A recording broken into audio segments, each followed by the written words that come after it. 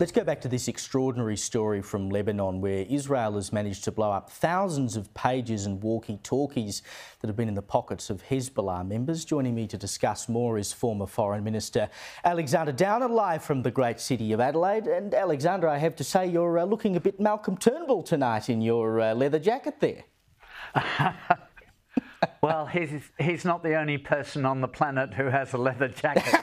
I think George W. Bush from time to time wore leather jackets.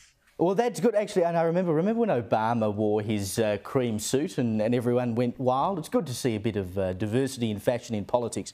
I was saying to Alex Rivchin earlier tonight, this story, these pages, walkie-talkies now that have been blown up in Lebanon, is just one of the most extraordinary bits of military work I have ever seen. I think it's probably one of the most extraordinary things you've ever seen in your lifetime as well.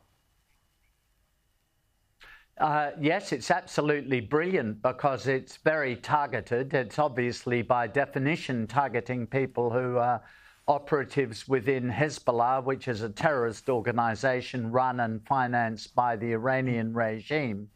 And so instead of putting civilians at risk, it's targeted the people who are directly responsible for continual attacks against Israel and who are determined to eliminate the state of Israel from the map of the earth. So who can blame the Israelis? And secondly, what an incredibly clever operation this has been. Well, the US says that they had no knowledge of it. I just can't wrap my head around how you managed to do something like that undetected and get away with it.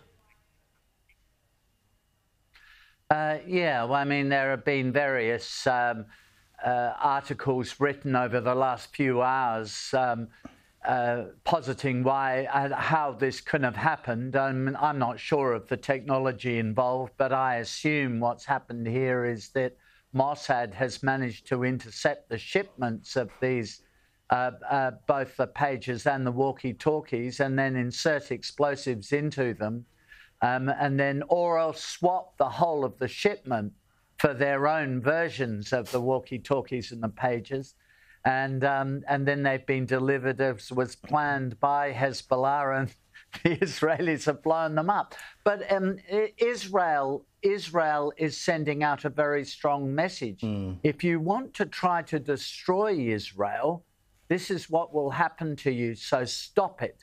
And there will be no more attacks on these people at all if they stop attacking Israel. But they have been firing missiles and rockets day by day into northern Israel. 63,000 people have had to be evacuated from northern Israel because of the constant attacks by Hezbollah into that part of the country. If they stop doing this, then there won't be these retaliatory measures. But get them to stop it. They're fanatics. They're fanatics. Well, you'd think it's unlikely, probably even more unlikely now that they will stop. But how many more of these attacks do you think we will see, or attacks of this style from Israel? If they've managed to do it with the pages and the walkie-talkies, who knows what's next? Well, I don't think I necessarily accept the premise of your question, which is that Hezbollah will just continue to attack. I mean, they know that their lives are at risk if they attack the Israelis. They don't know where Israel will come from next. They don't know what technology they can use, or if they can use any technology. How are they going to communicate with each other except by carrier pigeon and by messengers on foot? I mean, it's going to be extraordinarily difficult for them to run these operations in future. But ultimately, what viewers have to remember is behind all of these attacks on Israel lies Iran. Iran is arming and instructing these people to attack Israel, and Iran wants to eliminate the state of Israel. And this is an existential struggle for the Jewish people and for the Israelis. And for us as Westerners, it's a civilizational challenge. So we should get right behind the Israelis, and the Iranians should be put on notice that they are running the risk of war with the West by continuing these attacks on Israel. Well, let's hope they heed the warning that they've been sent. While we're on Israel, I mentioned this earlier as well, but we saw overnight the vote at the UN, this motion put up by the Palestinian Authority asking for Israel to pull out of Gaza entirely. The US asked us not to vote against it, which technically we did, but we abstained from the vote. I mean, just absolutely weak from the federal government to not take a stance. Well, do you know what's right and what's wrong? Do you know what's moral and what's immoral? It is right to support Israel's right to exist and the Jewish people to have a homeland.